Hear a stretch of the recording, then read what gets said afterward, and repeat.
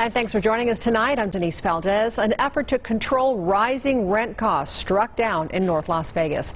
The Culinary Union pushing for a new initiative to curb costs to go to the vote in November. But the city says the plan didn't have the right support to move forward.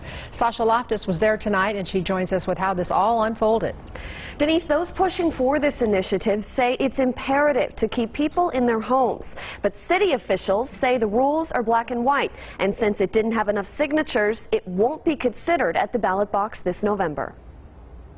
I see people struggling. M. Roca says everyone around her is affected by rising rent costs. I see people getting almost evicted for this. People is being unfair. Roca tells us the prices where she lives in North Las Vegas have skyrocketed in the last few years, and her family isn't sure how to handle it. I will be back up here because I am passionate. This is the topic that turned heated at Wednesday's North Las Vegas City Council meeting, as Roca and dozens of others showed up to push for a new initiative. We urge you not to support these corporate landlords who benefit from these exorbitant rents. The Culinary Union submitted thousands of signatures to Neighborhood Stability in June, all to get the ordinance, which would prevent rent from exceeding the cost of living, on the November ballot. That is the long and the short of it.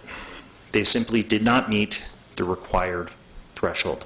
But city officials say they didn't have enough supporters based on a total number of voters in the June primary to move forward, and sided with the city clerk to name the effort insufficient. I'd like to make a motion to approve the city clerk's certificate. Regardless, many say they want those on council to reconsider as they continue their effort to fight for change. Like affordable rent for everybody. That's all we want.